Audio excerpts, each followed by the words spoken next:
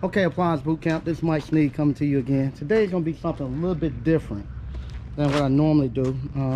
You know, we have the Rockin' on Rayford that we got going on, and this time coming up in June, I'm responsible for the band, and we're gonna be doing it in conjunction with Juneteenth. And so what I'm doing, I'm just going around to the local community and just telling them about everything Selma has to offer for them to come downtown.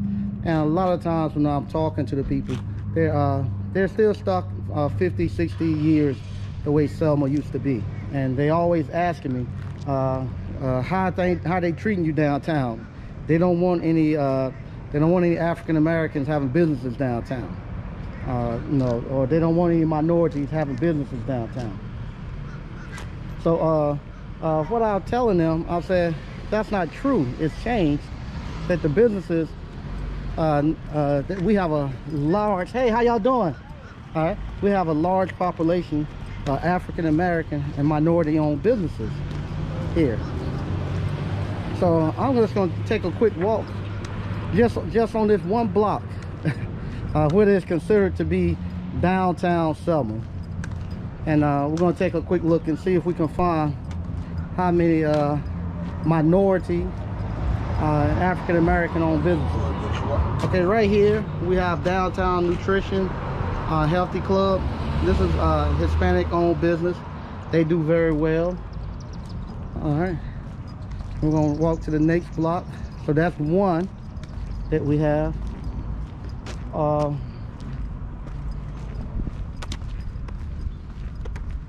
Right here, this is a Walker Auto. That's not minority owned, so we'll give them one. So the score right now 1-1.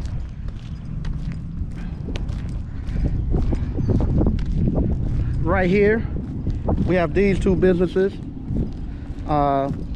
We have Selma's Hair Beauty Salon, and we got Sergio's business. Sergio is actually moving from there right next door to me, but that's two Hispanic owned. So right now it's 3-1.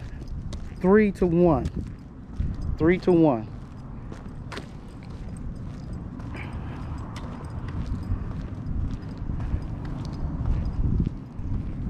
Okay, we coming here.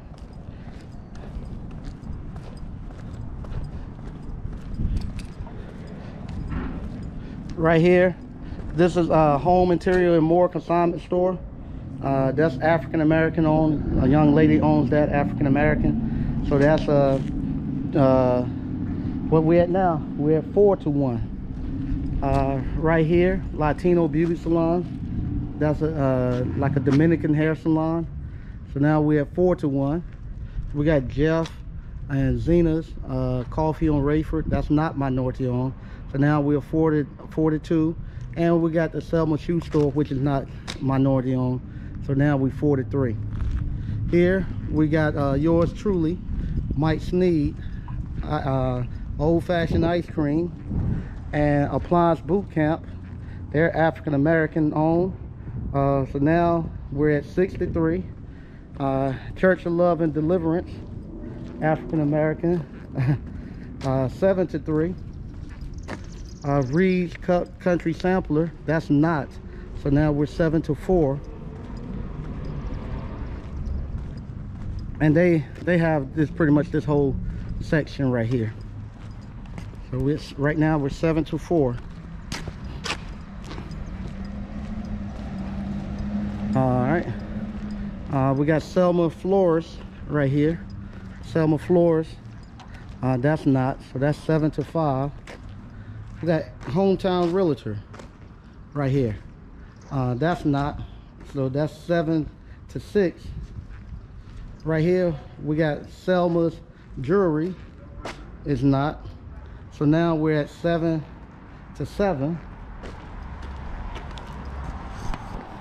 Sorry about that. Right here we have Lennox Defense Tactical Sewing Gear. This is African American owned. So that's 8-6. He make all this stuff for the military. They got a sewing company. So now we're at 8-6. On Beat Ministry.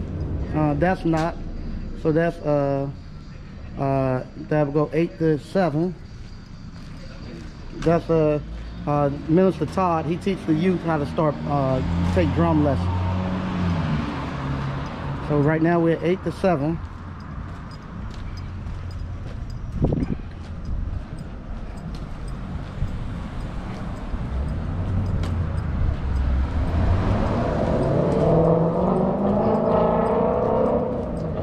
Eight to 7. Right here. We got Dr. Kayla. She's a chiropractor. So that gives us 8 to 8.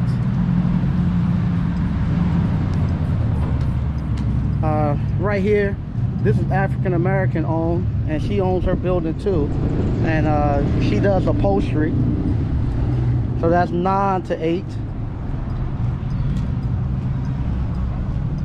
Right here, this is Gigi's. She just opened this weekend, so that make us 9 to 9 to 9. I think 9 to 9 we're at.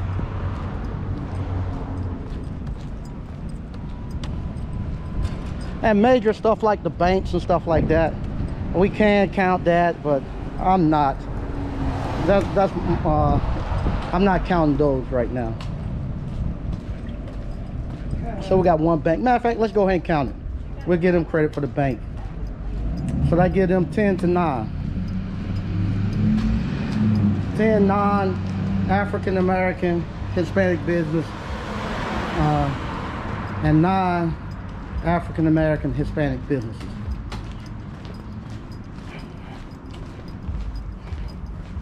So 10 to 9 right now. They're up 1. Here we have another, I don't know what his store is called, but Treasury Antiques, which is not, so that's 11 to 9. And right here, the Vicks building, we'll call that Adventure. We'll give them, that's not, so we give them 12 to 9. 12 to 9.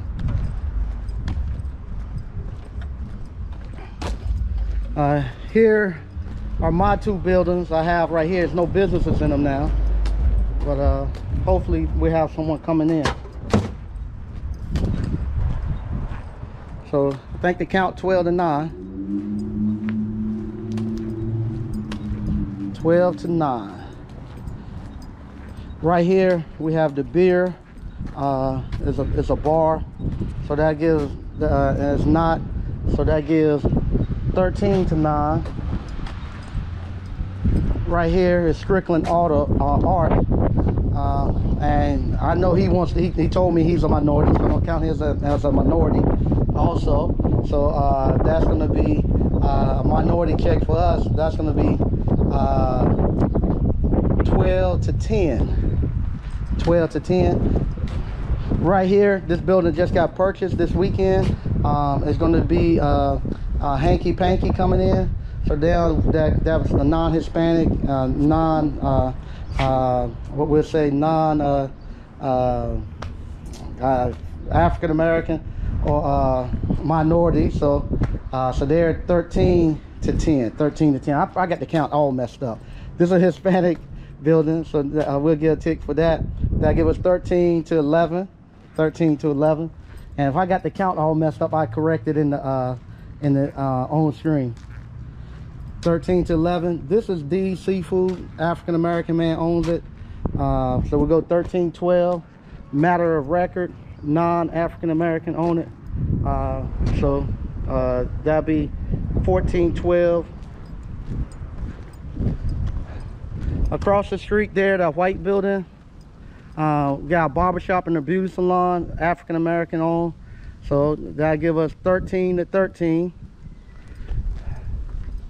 And I'm gonna count Pizza Express, and we'll count Pizza Express right here. If I was to go over into there, there's nothing but Hispanic businesses over in there. So I'm not gonna go there. I'm gonna count Pizza Express, what I can see right here in the downtown. So there is gonna be we up 14-13, I think 14-13. People's Barbershop, non minority. So now we're back. 1414. Heidi Moore, 1414. She's a CPA, non-minority. Trackside, non-minority. 1514. I'm gonna keep up with the count from 1514. I think I'm just about there. 1514 is what I'm counting at right now. 1514. And that's for people who say they don't want minority businesses downtown. 1514 is currently the count. And I'm just walking around our little block.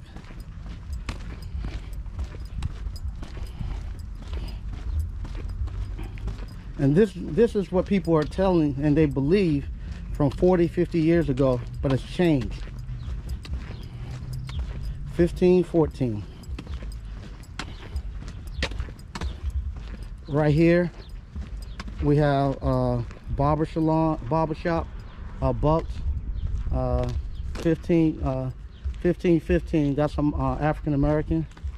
So we're 1515. I think in-home aid service, I think that's non-minority. So that could be 16 for them, 15 for the minorities.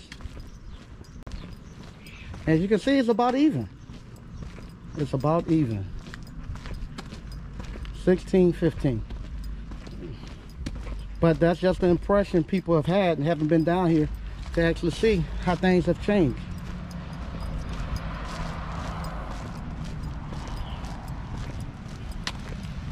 1615. Surf and turf is non-minority. So 1715.